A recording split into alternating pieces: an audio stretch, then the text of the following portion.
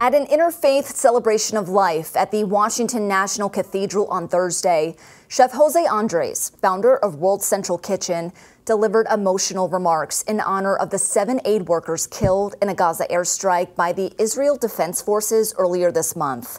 Israeli military officials admitted the airstrike was a mistake and have taken disciplinary actions against those involved. Andrés has called for a thorough investigation into the incident. He said he hoped that World Central Kitchen will continue its global humanitarian efforts, honoring the spirit and dedication of the aid workers lost. In the worst moments, the best of humanity shows up. Saif, John, Jacob, Somi, Jim, James, and Damien.